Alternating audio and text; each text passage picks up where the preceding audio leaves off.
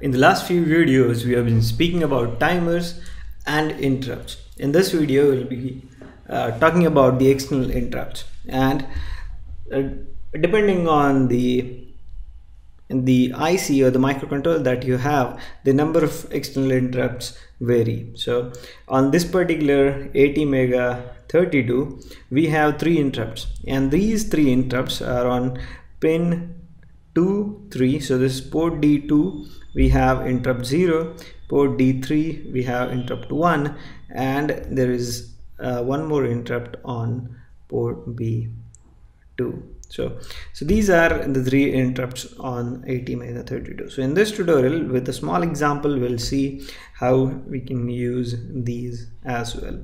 Now, so I'll be demonstrating the interrupt 0 and interrupt 1 in this particular video. Now what you do is you would connect 2 switches. So we have seen this as to how we connect a switch. So we pull it to VCC with a pull-up resistor, and then we connect a switch between this pin and ground, and this goes to port D2. Similarly, we'll connect one more switch. So let's say this is S1 is connected to port D2. Similarly, we'll connect one more switch, similar switch, to port D3. And what we do is we also have an LCD connected, as with the previous video, to port C. So we have an LCD here. So what we would do in this video is I would show you how we could switch between these two. When you press switch 1, interrupt 0 gets generated and will display a message on LCD, a corresponding message on LCD, and when switch 2 is pressed, we will change the message so that we know that the interrupt is generated by switch 2. So before we go ahead and do this, let us go ahead and look at the basics and what resistors we need to configure in order to use the interrupt. Now, the first thing, as we did with the previous video, we need to enable the global interrupts, and that is done by the SEI instruction. And what it does is it sets the I bit in SREG register. So we have seen this in timer interrupts as well. So to select individual interrupts, what we need to do is we need to configure the GICR resistor. So this is general interrupt control resistor. So let us go ahead and look at what we have on this. So the naming of the bits is not in the order we expect. So first we have INT1, then we have INT0, and then we have INT2.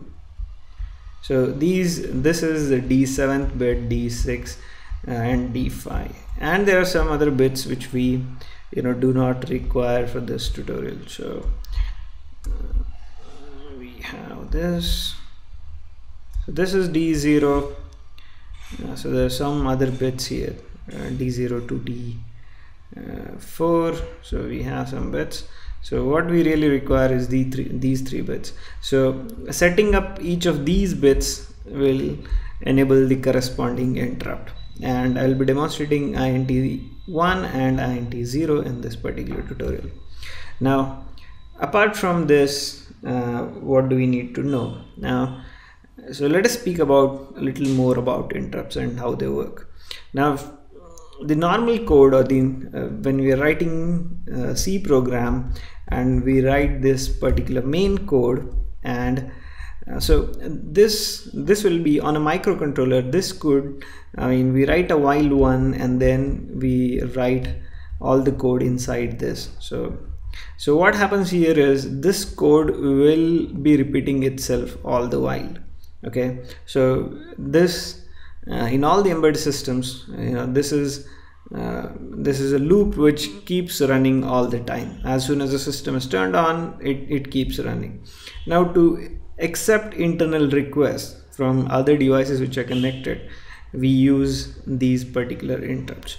Now, there are a few things that we really do not do it when we are programming in C, but you need to know them. So let's say that this is the normal execution that is happening. So whatever code is over here, it is getting executed. So whenever an interrupt occurs in between, the code that is executing right now, it is left at that point, and this context is saved by the microcontroller. And in C, if you're writing in assembly, we need to take care of stack and all of that, but when you're writing in C, the compiler does that for you. It saves the context and then goes to the interrupt service routine. Now it will go there, it will execute the interrupt service routine, and it will come back. Now if you remember, the interrupt vector table which we had seen in the first interrupts video, you could have observed that the interrupts are arranged in something of this sort. So the first location on the ROM or the flash is reserved 0x000, and this is reserved for the reset. And immediately after that, two locations are reserved for that, and immediately after that we have int 0 and then int 1. So this is int 1, and the address for this is in hexadecimal, it's or rather in decimal. This is 0x02 and this is 0x04. Now one more thing you need to know is we had discussed there in the introductory videos that the memory is arranged as 16 bits or 2 bytes per location. So what you have is, for one interrupt there are just 16 bytes. So we know that we cannot write any interrupt service routine in just these. So what these locations merely have is a jump instruction in assembly. So that instruction jumps to the actual interrupt service routine that we write. But in this case, when you're programming in C, we need not worry about these details. Okay, so let us go ahead and configure these two interrupts, and let's see how these work. And before we go ahead and do that, there's one more resistor that I need to speak. And this resistor, it's called the MCU CR. Now what this resistor does is it defines what kind of interrupt we have. Now by that, what I mean is, like say we have a switch which is pulled high all the time. So this would be logic 1, and whenever we press the switch, it goes down to logic 0, and if we press and hold it, it remains 0, and when we release it, it comes back. Okay, and then it continues to remain high. Now interrupt can be triggered at various points on this. Okay, now if a interrupt is triggered at this particular point, it is called the what do you call this? This is called the falling edge interrupt. So the edge is falling, and then if you trigger an interrupt at this particular level, the entire low level, it's called the low level interrupt. And if it is triggered when it is going from 0 to 1, it's called the rising edge interrupt. Okay, so this is rising edge. All right, so this we get to configure in the MCU CR resistor, and this configuration, it holds good for only interrupt 0 and interrupt 1. So this is for int 0 and int 1. So there is a similar resistor called the MCU CSR. So this is just my MCU control resistor. This is control and status resistor. So the configuration would be similar, and there's one more difference. So the int 0 and int 1, these are both edge and level triggered interrupts. So int 0 and 1, you can configure them to work in any of these fashion.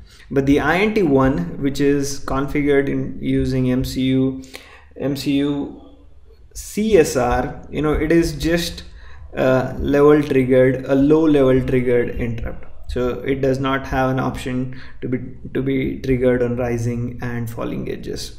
So let us go ahead and look at the MCU CR resistor. Now again, this resistor has 8 bits, so it's an 8-bit resistor, and we just need to worry about the 4 bits. So the first bit, it's called the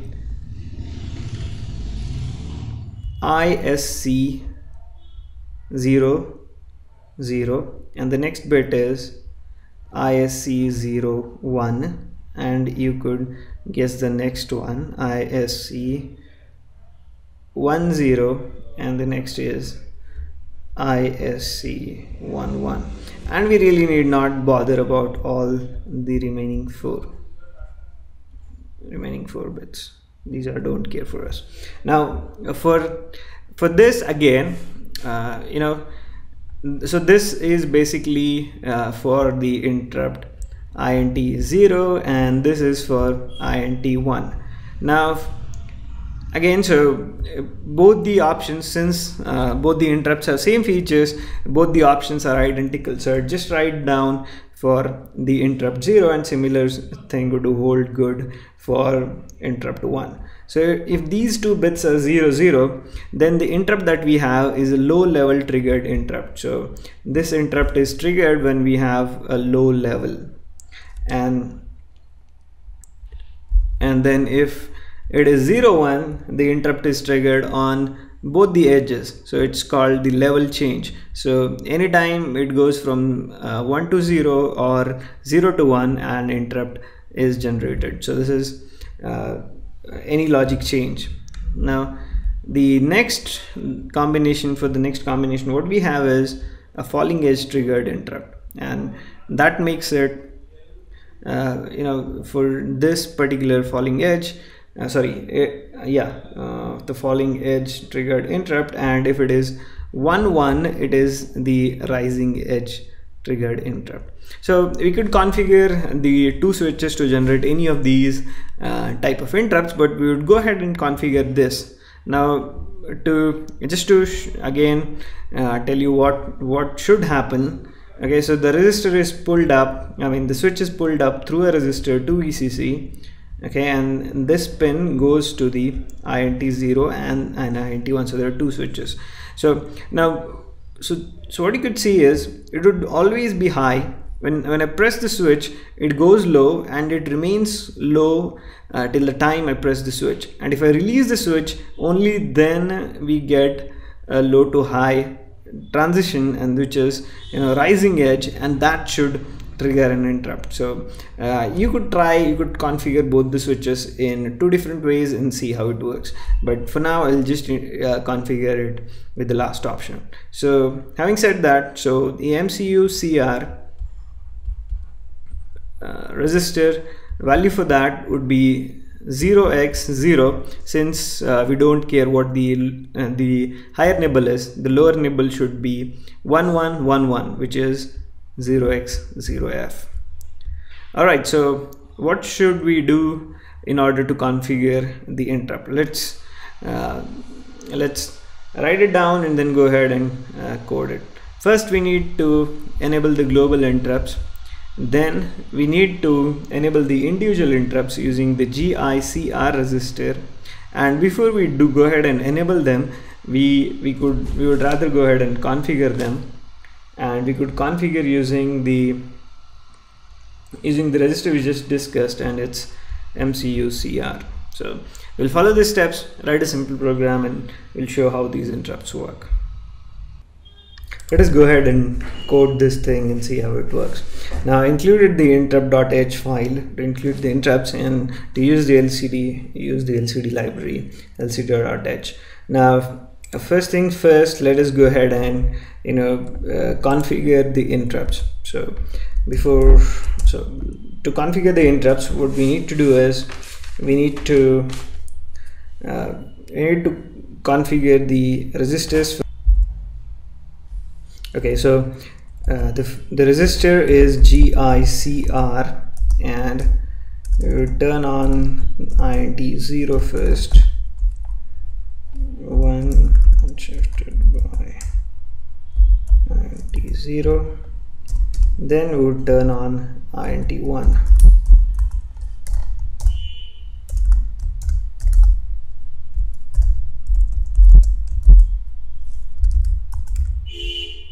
Okay, so after you go ahead and do that, we also need to configure them as rising edge interrupts. So to do that, we have the MCU CR resistor, MCU CR, and that equals 0x0F. We've seen this, and after that we would go ahead and enable the global interrupts so that the interrupts are enabled.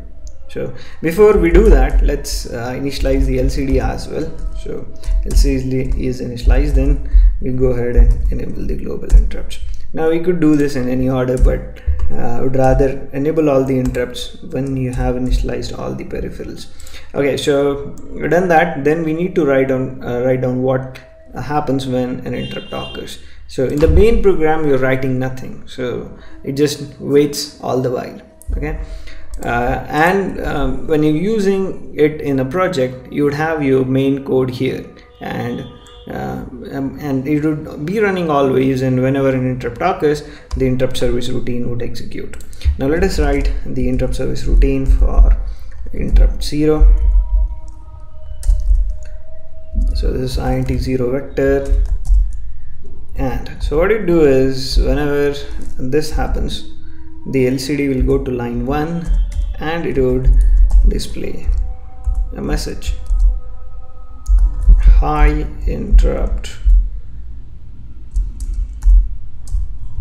hi INT1. So this is INT0. Okay, so this is pretty simple. So I'd copy the same thing for INT1.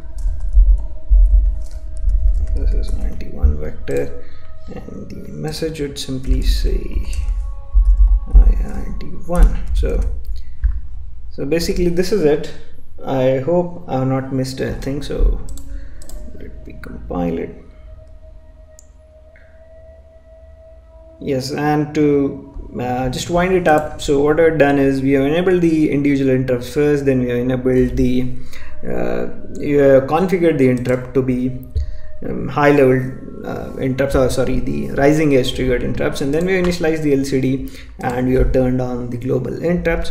And when an interrupt occurs, when interrupt 0 occurs, it displays a string on LCD. Similarly, a different message for interrupt 1. So I'll go ahead, upload this, and I'll show you the demo on the board.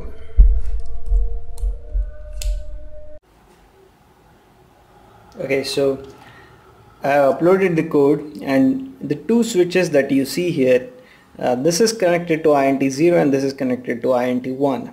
Now what you could observe is it is in the main code, and we have not done anything. We just initialized the display and the cursor is on position 0, line 0, position 0. Now observe as I press this switch, nothing happens. I have pressed and hold, so I have not still got the rising edge. If I leave the switch, it would, the pin would come back to VCC and we would get a rising wedge, and as soon as it happens, it goes to interrupt 1, and I can switch fast between both of the interrupts. And I'll show you again. So let's say with INT0, if I press, so it's still in INT0, so I'll show you with INT1. Now if I press, interrupt is not generated. Only when I release, you get a rising edge, and then interrupt occurs. Now you could try it with the level triggered interrupt 2, and the other combinations of interrupt 0 and 1. Thank you for watching. Do not forget to subscribe.